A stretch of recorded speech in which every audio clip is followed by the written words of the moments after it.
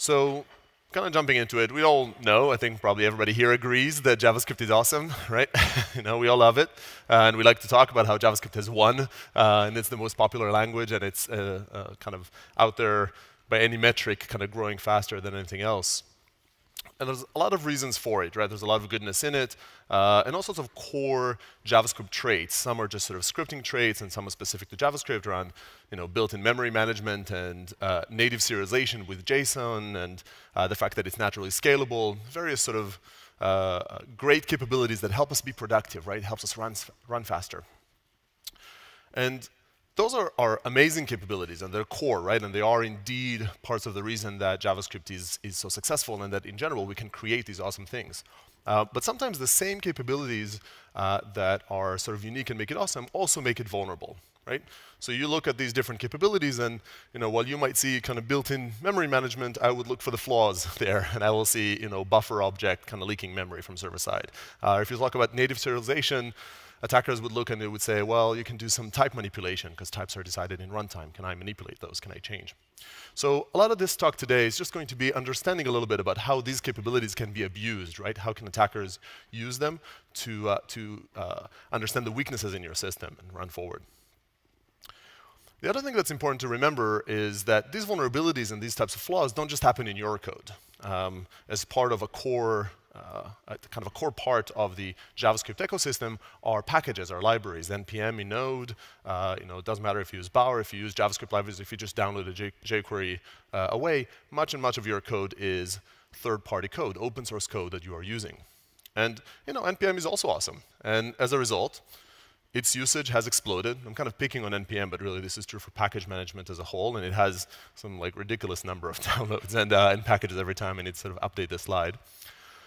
And the result is that a typical application, I will focus on Node, but this is increasingly the pattern in front-end JavaScript as well, has a ton of dependencies, hundreds, oftentimes thousands. One study put it at 350 on average.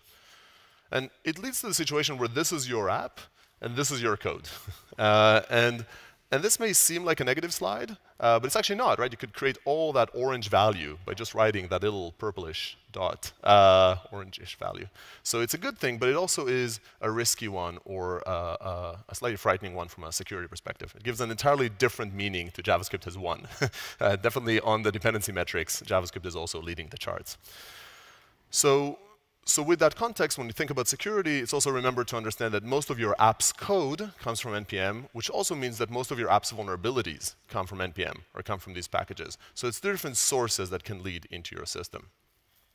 This is not a theoretical problem. It's practical. Roughly 1 in 7, 1 in 8 packages in npm carries a known vulnerability. Doesn't mean that 14% of them are vulnerable, but the packages themselves use other packages that use other packages, and within that ecosystem, roughly 14% would bring in a vulnerability with them. And we see that pretty much every Node shop has those.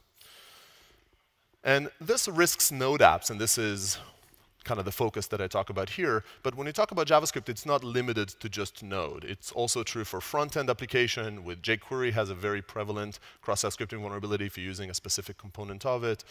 In React, in Angular, with Browserify, with all of these components, you pull in npm packages, and again, the same concepts apply for Bower. And it also risks the Internet of Things. So there's a lot of chatter today about Mirai, about all these DDoS attacks, massive attacks that take down the internet that are built on these devices. Many of these devices run Node apps or very small, lightweight apps, and those could have vulnerabilities. So that's kind of setting the stage. And most of the time, I'm not going to spend in presentation. But what we're going to do is we're going to try and combine those two. And what we'll do is we'll look at real-world vulnerabilities in these npm packages. I find it more useful than fabricating an example. These are real packages with real vulnerabilities that you may actually be using. And it has a bit of a dual purpose. One aspect of it is to see the vulnerabilities and how can you kind of code to not have them. And on the other side, understand a little bit the security risks you might be pulling in through those packages. And we're going to focus on Node, but as I said, this is sort of applicable more broadly. So with that, let me switch out of this and introduce Goof. So this is a JavaScript talk. Clearly, it needs some surprise. I'm the first one to have a model view control like an MVC app in a JavaScript conference. And it allows you to do great things like a to-do list to say, call mom.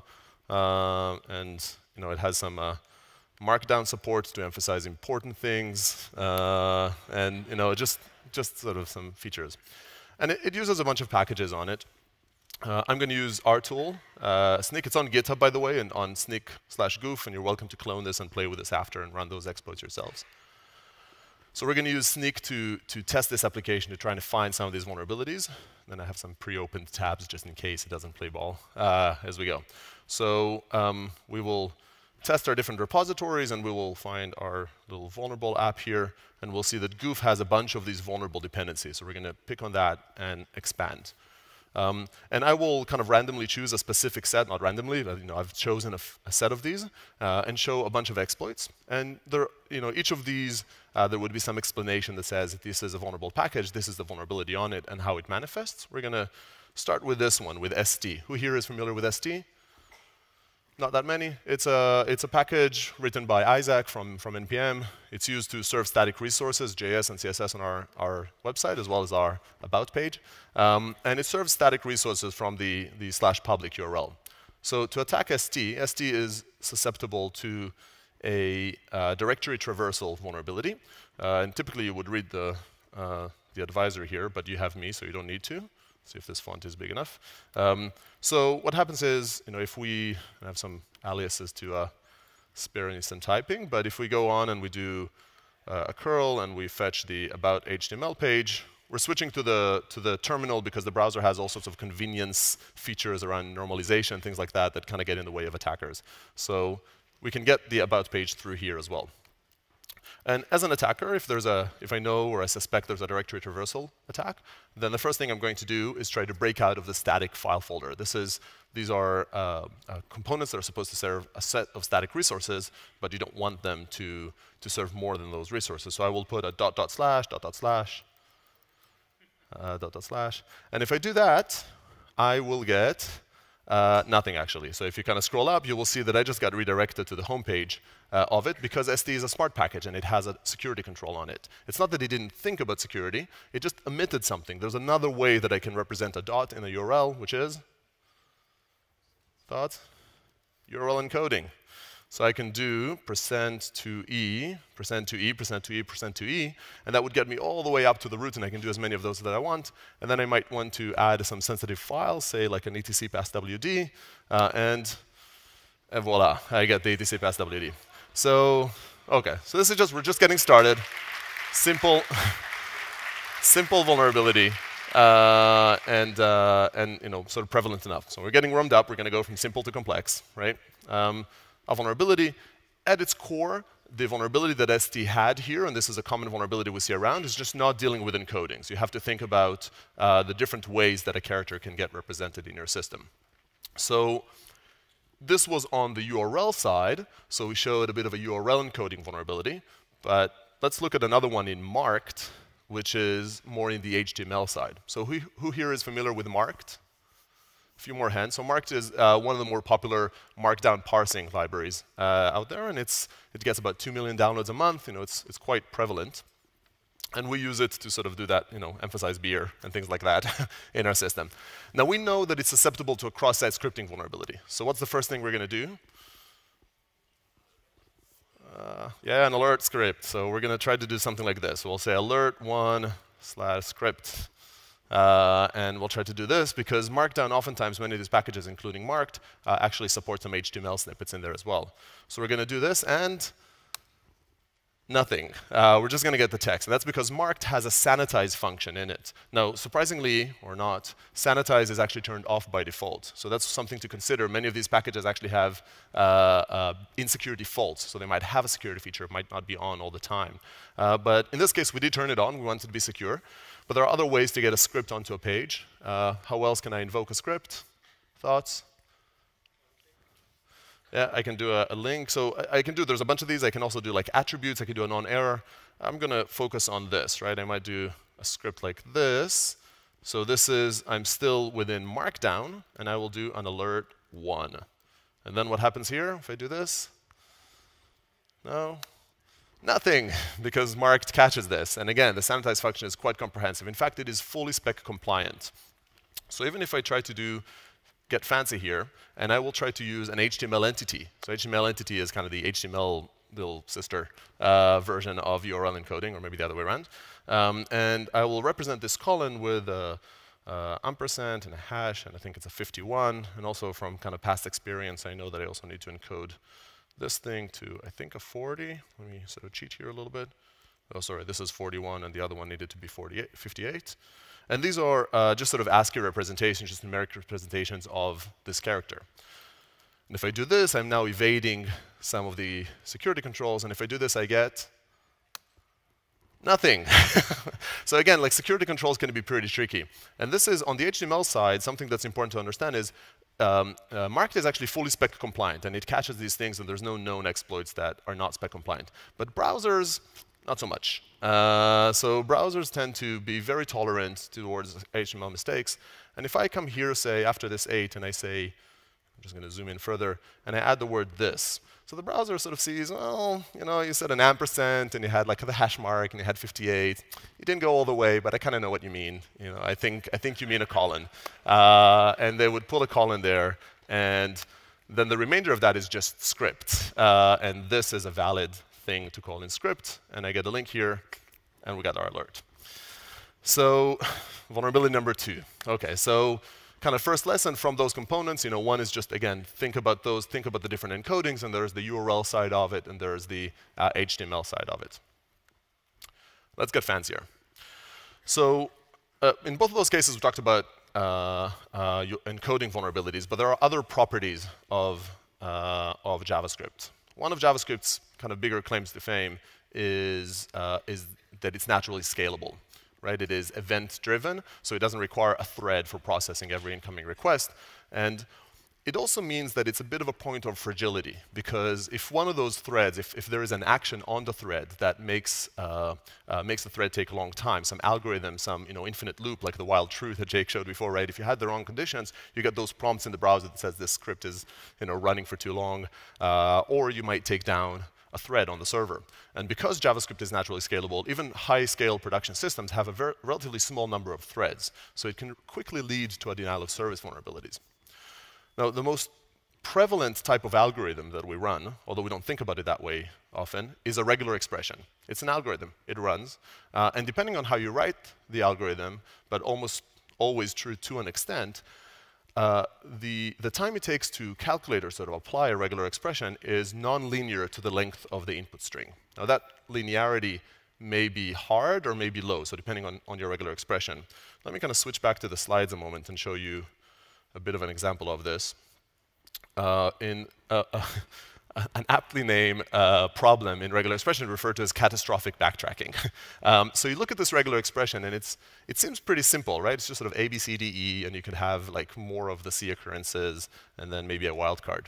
But what happens here is the regular expressions are very stubborn. They try to match. So if you give them a pattern, if you give them a methodology where they can almost match, like almost get there, but not quite, they will backtrack, and they will try to figure out another path. And by having nested groups like this, so first, if you have multiple C's, they could apply to the C plus inside the group, or they could apply to the star outside the group. And that just creates a ridiculously large set of possibilities. And most regular expression engines, including the ones in JavaScript, would just try them all. And as a result, you can see that by just having this fairly short string there, I don't know, that's like 30-ish characters, I can make calculating this regex take a second, and then every character I add would double that amount of time. And this is on a sample machine, but it's definitely a lot of time. So Moment, a very popular package, has recently had this vulnerability. I don't have an easy demo on that one, but another package that's very popular that had it is MS. And MS is used for, do I have it here? Yeah. MS is used for calculating milliseconds, or a timestamp into milliseconds, so we can say, call mom in 2 days, and it would calculate those 2 days to say, this is the number of time milliseconds, so I can set a reminder.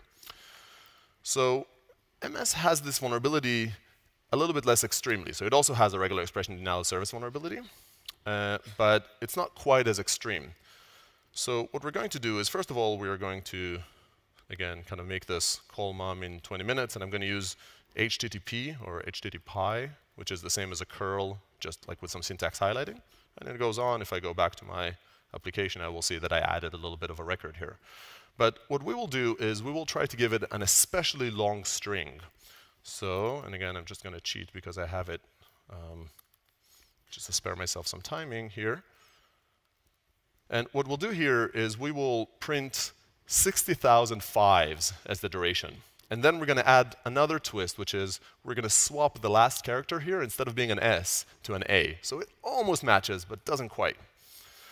And when I do this, it takes a long time to respond. Now, it takes a long time to respond. It's not a problem. But the problem is that in the meantime, my application here is unresponsive. So in this case, I have a single thread, and this is just taking out one Heroku dyno here. But first of all, I can hike up my bill, and if I added another 0, it wouldn't complete before the end of this talk. Now this way, it will, I think, in about 10 or 15 seconds, complete and end. But this type of regular expression denial of service is a very prevalent vulnerability, and you have to be very careful about regular expressions, both in your content and in code overall. And now, in this case, you might say, hey, this is 60,000 characters. Who in their right mind would sort of pass 60,000 characters? But if it's not explicitly blocked, it is allowed.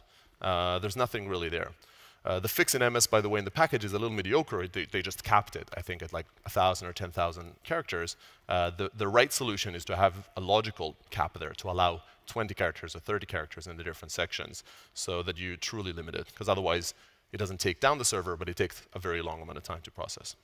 OK, so our application will recover here. We can just kind of go back here, and we deleted a bunch of items. So this was redos, and it really comes back to the event loop. And the same types of problem can kind of happen on front end.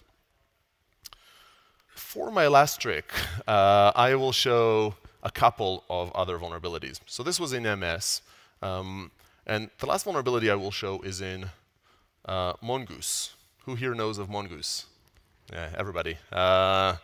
So Mongoose is, everybody knows Mongoose is the way to access MongoDB. It's kind of the top one.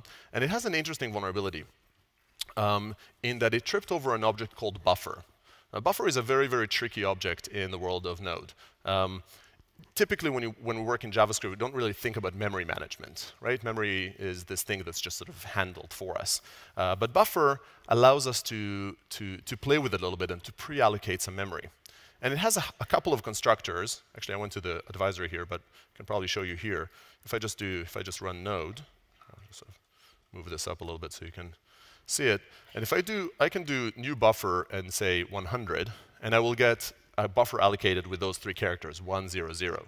But if I do a new buffer and give it 100, I will get 100 bytes of memory. That's intended. However, that memory is not zeroed. As you can tell here, if I do this a few times, you'll notice that you have very different values in the different items, because this is just what happened to be in memory in those 100 bytes that I just allocated.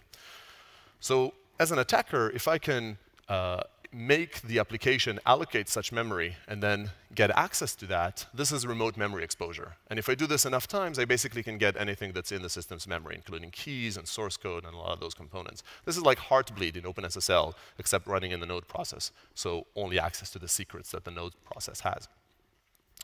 So buffer has stripped up many popular packages, Mongoose included.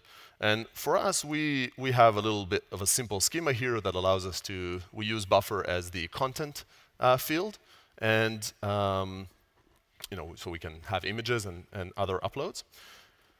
And Mongoose indeed had a vulnerability where it did not enforce the right type that goes into the component. So what we're going to do to exploit this is, first again, we're going to move to the browser. So we've already seen that we can do a curl command to invoke an item. But what we will do is, our application, like many Node applications, also supports another form of input, which is JSON. So I can do echo with, instead of a form field of content, a JSON parameter of content, and say, fix the bike. And if I do this, then if I go back to my application, I will see that we've indeed added an item that says fix the bike. But because this is JSON, I now have the ability to modify it a little bit. And instead of saying fix the bike, I can say 800 like this, which would give me 800 as a string.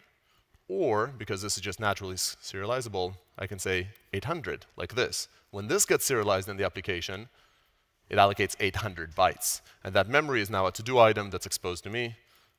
And if I look here, I will see just like a bunch of binary components. If I just do this enough, then it depends on the every demo I get something different. But you might see some snippets of text and source code. Kind of need to trust me here that if you run this enough and you do a loop, you just sort of extract those. Of course, as an attacker, you would kind of clean up after you. You would delete these items right after. So buffer has tripped many items. It's really not just Mongoose, but it's a pretty severe one because it touches on memory and allows that to sort of be leaked out. It also demonstrates a broader problem called type manipulation, which is true for any kind of dynamic typing language, and specifically JavaScript, and can happen with JSON, but also can happen in other components. A good example of that is QS. And QS, if I parse a string like this, I get a JSON object or a JavaScript object with two fields, A and B. But if I pass it two A's, I get an array. And for instance, this tripped Dust.js, which is a LinkedIn templating library that PayPal used and actually had a real-world vulnerability on PayPal because a sanitization logic only happened on strings. Nobody anticipated that an input that came through the query string could be anything but a string, but with QS, it can be. With JSON, it can be. So it's just something to be aware of to say, do you know which type is the one that you're using? And just sort of as a last anecdote is type manipulation can also be used to do something called NoSQL injection. So we've shown strings and arrays, but if you have something like this where you use Mongoose to find users by a username and a password, and it's meant to be used like this where you have an admin and a string. However, if you can control a JSON input, then you can do something like this, and instead of a string in the password, you pass it a Mongoose function that allows you to say greater than nothing, which is everything, which means that if you've done this, you just get basically like SQL injection. You get a NoSQL injection to return all the records. And depending on your application logic, this might have just been a pretty major thing. So just to cap off, I want to show you a couple of things. So before we close off here, one thing I do want to show you is, we talked about a bunch of vulnerabilities. There are clearly many, many more that we can talk about. Hopefully these give you a tidbit. And the other thing you should talk about is, on one hand, you should understand the security flaws. And on the other hand, you should understand this application has been made vulnerable without writing any of this vulnerable code. It just pulled it in externally. So, a little bit of a shameless plug. You can try out Snyk to help this, help find those issues. Free for open source, kind of try it out. And it would also help you fix those issues. Just sort of open a fix pull request with a single click, like magic. And just sort of try it out and take over, protect yourself. Going back here. So yeah, as you sort of seen when I moved the slide, don't start hacking a website. You could get in trouble. And either way, it's impolite. I will encourage you, above and beyond sort of general awareness, to first of all think about the JavaScript takeaways and these mistakes and how can you avoid them in your own code. And second is think about the specific vulnerabilities in these NPM packages. Use a tool like Snyk, like Node Security Project. There's a bunch of these tools out there to help you find those issues. Use tools to help you fix those through upgrades, through patches, through whatever means necessary. Don't discount this. This is a part of your job. This is a part of software quality, these security concerns. So to recap, JS and NPM are awesome, but please use responsibly. Cheers.